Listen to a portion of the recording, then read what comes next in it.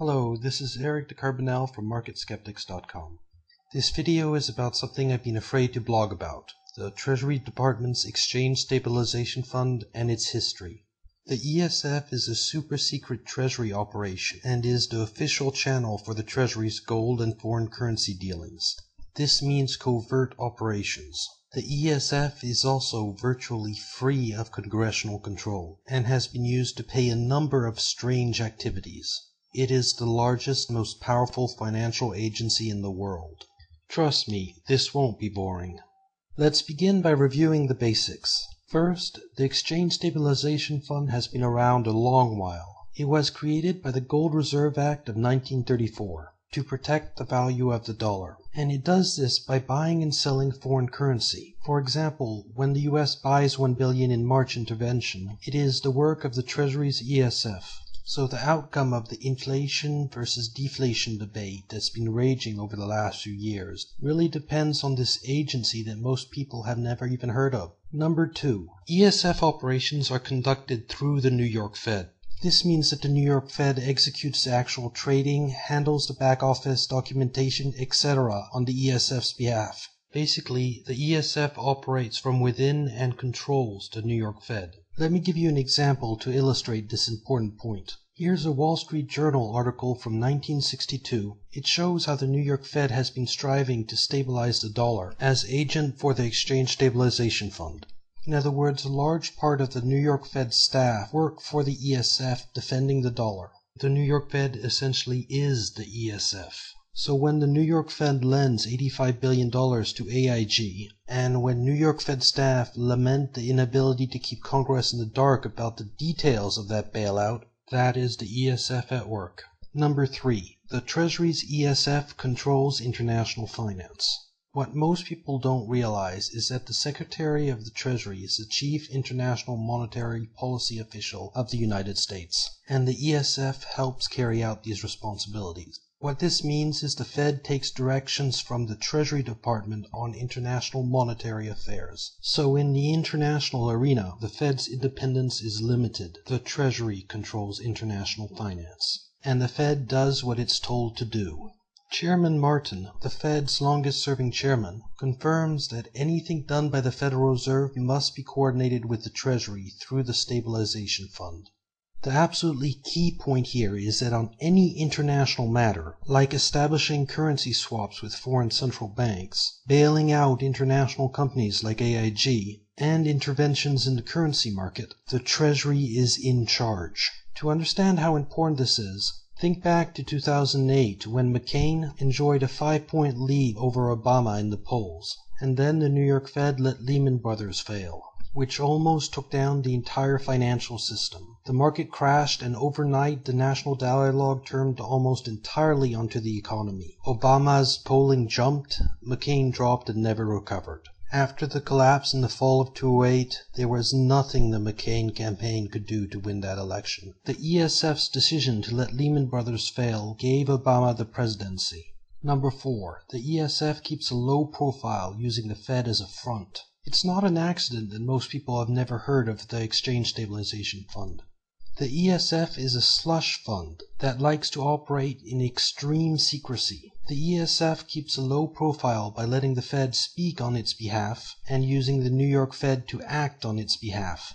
The ESF also uses the phrase U.S. monetary authorities to keep its name out of the news. Of course, U.S. monetary authorities means the Federal Reserve and the ESF. So what happens is the Federal Reserve ends up with all the credit and the blame, and the ESF continues operating without anyone knowing it exists. One of the many reasons the ESF keeps a low profile is the fact that it's done a terrible job. Since the ESF was put in charge of defending the dollar's value, the greenback has been on a one-way track to worthlessness. Notice that for the period of time that the Federal Reserve was in charge of defending the dollar, it did its job. The dollar kept its value right up to the Gold Reserve Act of 1934, when all the Fed's powers were transferred to the Treasury's ESF. Hijacking the Fed. To understand how the Treasury took control of the Federal Reserve, we need to look at the congressional hearings held in 1934. The Gold Reserve Act was the most important bill to come before Congress since the Civil War. Because it destroyed America's central bank. It fundamentally shifted responsibility from the Federal Reserve System to the Treasury in the only matters in which the control of the currency and credit really matter. Even before this bill, the Secretary of the Treasury was practically dominating the Fed. The Gold Reserve Act gave the Treasury the means to completely control the Federal Reserve. It gave the Secretary of the Treasury such powers of a permanent nature that he could nullify anything the Federal Reserve did. It nullified, if not scrapped, the Federal Reserve System. If you take away all the Fed's powers and gold, where will the Federal Reserve System stand? It utterly emasculated the fundamental idea of the Federal Reserve banking system. These quotes are not exaggerated. Here's a graph of short-term interest rates over the last 50 years. Now, the Federal Reserve supposedly sets short-term interest rates, right? Well, I've color-coded this graph with all the Secretary of the Treasuries for this time period, and it produces some interesting patterns. Notice how visibly the changes in Secretary of the Treasury affect interest rates, especially the trend in interest rates. Up, down, steady, down, up, steady, up, down, up, down. The Fed's independence is a myth. The Treasury has dominated the Federal Reserve through the ESF.